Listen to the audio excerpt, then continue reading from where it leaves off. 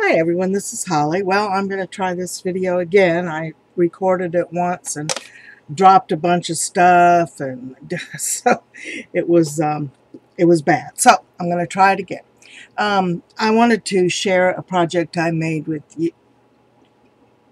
a project that I made with you, and I made it from this Seaside Life collection. It's a Tilda paper pad, and I have to say that this was my least favorite of all of the pads. I just I don't know. I didn't like it, didn't care for it that much. However, I've ended up using it more than the rest of my pads. It is a nice kind of a basic pad, and for this album, it was perfect because we took a daycation to Cedar Key, which is a small coastal town, not too many miles from our home, and we celebrated our 11th anniversary there.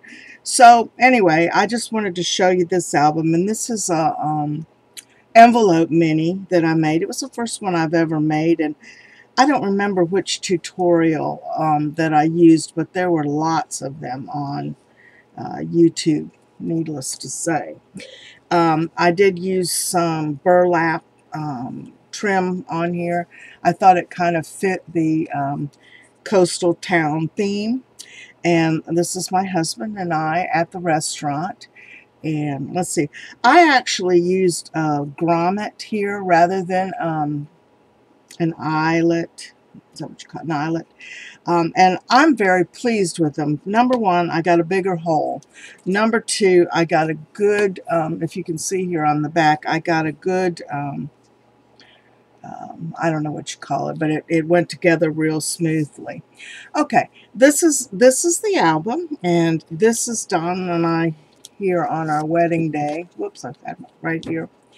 11 years ago, and here is a little fold out that I made. And this was just a picture of a painting that I took at Cedar Key. And here we are in the car ready to go.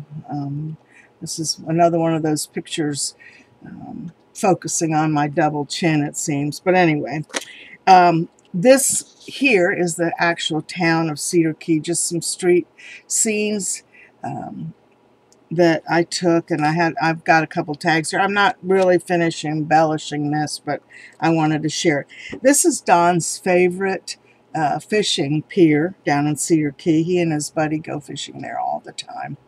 And he's taking a picture, and he's actually taking a picture of me, and I took that picture of him at the same time, so somewhere there's a picture of me floating around. Then it has a pull-out here, and here's another picture of the pier that we were on. On the other side, this is a picture of the restaurant where we had our lunch, and we ate upstairs. It's beautiful up there. You got a great view of the sea. And this is the inside of the restaurant here. And this is just a picture of the outside and the back of the restaurant. Here we are. I didn't think about the fact we were against the window, and so this picture is really dark. And this I put in here because I'm going to do some journaling about it. But the whole time we were eating lunch, there was a school of dolphins out there playing in the ocean and chasing fish, and it was just so much fun to watch them. Okay, now this is a place called it's called Shell Mound. It's the Lower Swanee Wildlife Refuge, and it's just a beautiful spot. No one was there at all the day we were there, and we enjoyed it so much, just the two of us. And